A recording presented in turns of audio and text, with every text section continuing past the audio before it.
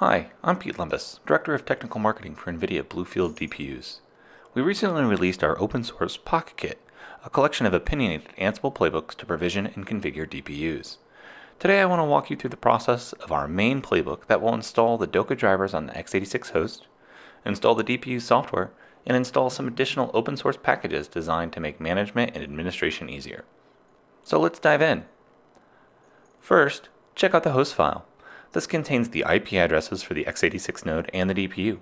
It's also where we define the username and passwords to access the x86 host, as well as what will be set on the DPU.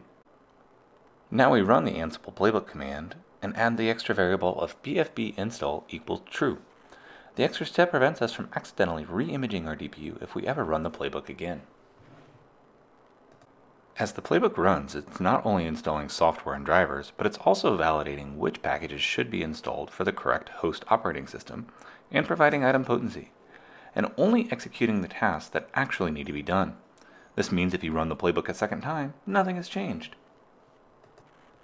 Now we fast forward through this next part because watching software install is about as exciting as watching paint dry. We skip straight to the end, where after installing the software, drivers, and firmware across the DPU and host operating system, we reboot the host and wait for it to come back online with a fully provisioned DPU.